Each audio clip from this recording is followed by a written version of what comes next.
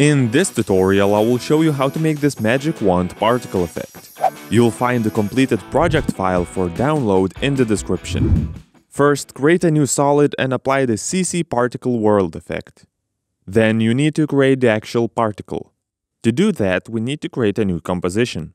I'll create a 500 by 500 composition because full resolution is not needed. I'll draw a star using the star shape tool and adjust it to my liking. You can also use a picture or any other shape instead of the star if you want. Just make sure anything you have in this composition is white. You can use the fill effect if you insert a picture to make it white. Go back to your main comp and drag in the star composition.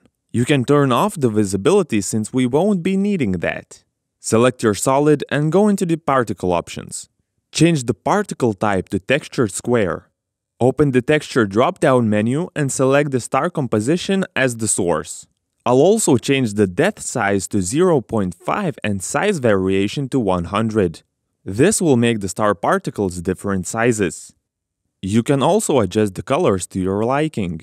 And because we made our original particle white, it's easy to change the colors to what you actually want them to be. Next, you can experiment with the transfer mode. I'll go with Add since I know I like how it looks the most.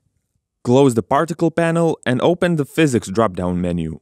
Set the animation type to Viscose, Gravity to 0.3, and Extra to 0. Then adjust the birth rate to 1.5 to decrease the amount of particles by a little.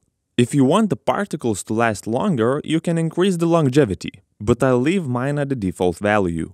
Lastly, you can apply the glow effect and increase the radius to make everything blend more nicely. So the particle effect itself is done. Now we need to animate the wand and particles separately. Import and animate the wand as usual by using the position parameter and adjust the position of the particles in the producer section of the effects panel. I'm going for a transition-like animation, but you can do any movement. In the very end of the animation, place the particle producer far away from your frame so the particles are not visible anymore. Feel free to ask any questions or suggest ideas for future tutorials in the comments below. Like and subscribe for now.